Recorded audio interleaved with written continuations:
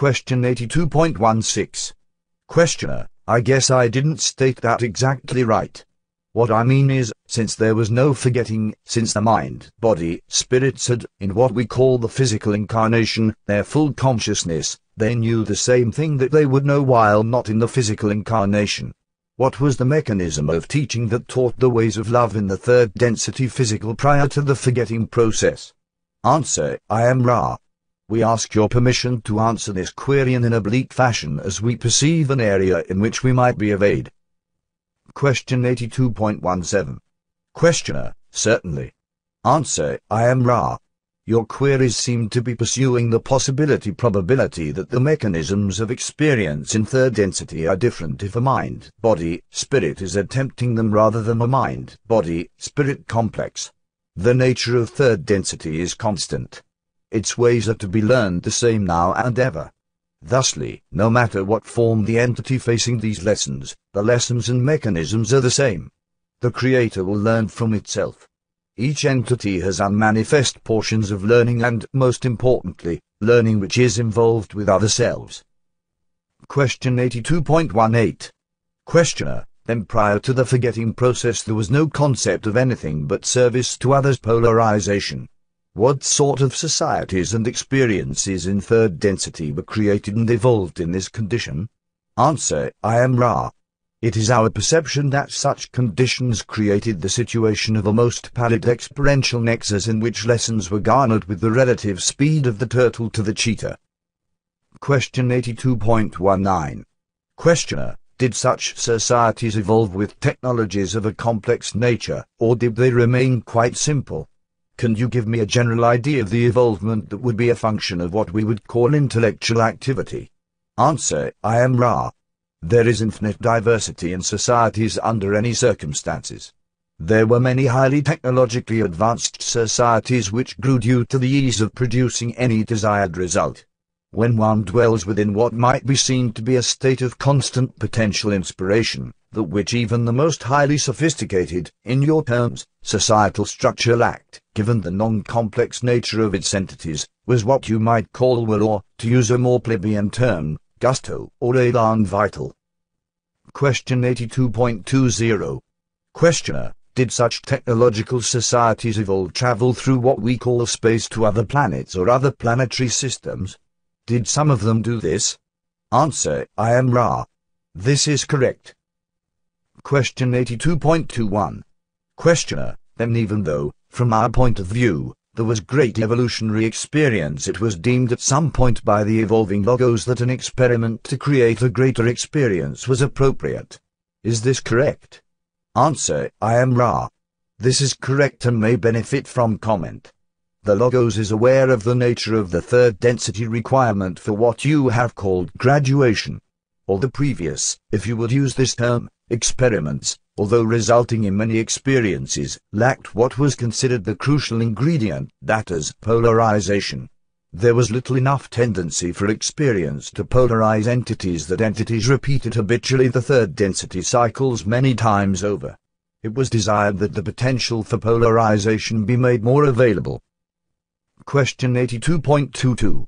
Questioner: Then since the only possibility at this particular time, as I see it, was a polarization for service to others, I must assume from what you said that even though all were aware of this service to others necessity, they were unable to achieve it. What was the configuration of mind to the mind, body, spirits at that time? Why did they have such a difficult time serving others to the extent necessary for graduation, since this was the only polarity possible? Answer: I am Ra. Consider, if you will, the tendency of those who are divinely happy, as you call this distortion, to have little urge to alter or better their condition. Such is the result of the mind, body, spirit which is not complex. There is the possibility of love of other selves and service to other selves, but there is the overwhelming awareness of the Creator in the self. The connection with the Creator as that of the umbilical cord. The security is total. Therefore, no love is terribly important, no pain terribly frightening, no effort, therefore, is made to serve for love or to benefit from fear. Question 82.23. Questioner: It seems that you might make an analogy in our present illusion of those who are born into extreme wealth and security. Is this correct? Answer: I am Ra. Within the strict bounds of the simile, you are perceptive. Question 82.24.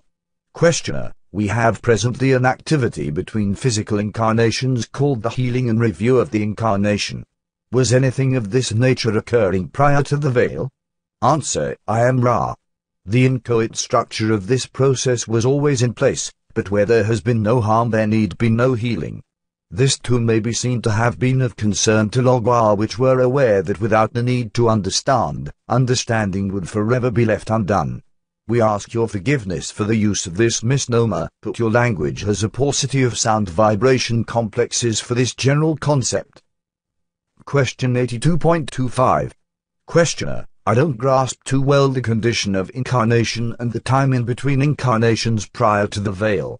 I do not understand what was the difference other than the manifestation of the third density, yellow ray body. Was there any mental difference upon what we call death? I don't see the necessity for what we call the review of the incarnation if the consciousness was uninterrupted.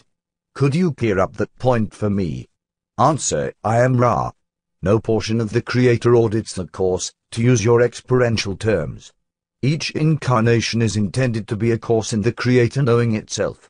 A review, or, shall we say, to continue the metaphor, each test is an integral portion of the process of the Creator knowing itself. Each incarnation will end with such a test. This is so that the portion of the Creator may assimilate the experiences in yellow, physical, third density, may evaluate the biases gained, and may then choose, either by means of automatically provided aid or by the self, the conditions of the next incarnation. Question 82.26. Questioner: before the veil, during the review of the incarnation, were the entities at that time aware that what they were trying to do was sufficiently polarized for graduation? Answer: I am Ra. This is correct. Question 82.27. Questioner: then I am assuming that this awareness was somehow reduced as they went into the yellow ray third density incarnative state even though there was no veil. Is this correct? Answer: I am Ra. This is distinctly incorrect. Question 82.28. Questioner: okay, this is the central important point. It seems to me that if polarization was the obvious thing, that more effort would have been put forward to polarize. Let me see if I can state this differently. Before the veil there was an awareness of the need for polarization towards service to others in third density by all entities, whether incarnate in third density, yellow ray bodies, or in between incarnations. I assume, then, that the condition of which we earlier spoke, one of wealth you might say, was present through the entire spectrum of experience, whether it might be between incarnations or during incarnations, and the entities just simply could not manifest the desire to create this polarization necessary for graduation. Is this correct? Answer: I am Ra. You begin to grasp the situation. Let us continue the metaphor of the schooling, but consider the scholar as being an entity in your younger years of the schooling process. The entity is fed, clothed, and protected regardless of whether or not the schoolwork is accomplished. Therefore, the entity does not do the homework but rather enjoys playtime, mealtime, and vacation. It is not until there is a reason to wish to excel that most entities will attempt to excel. Question 82.29. Questioner: you have stated in a much earlier session that it is necessary to polarize more than 50% service to others to be harvestable fourth density positive.